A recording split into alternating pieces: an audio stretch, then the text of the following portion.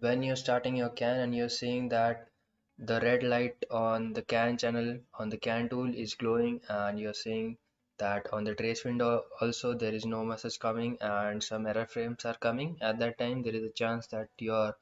hardware setting is not correct and your speed, that is the baud rate you have set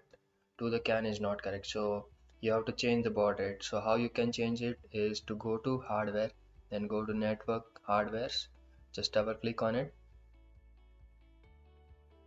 and then you will see a window popping up like this, and here you can set your baud rate to whatever desirable baud rate you need to set for the particular device. And if you don't know the baud rate, you can also scan the baud rate and it will automatically will be set to here. So then after that, just say okay, and then after you start the CAN, you will see the trace window with the messages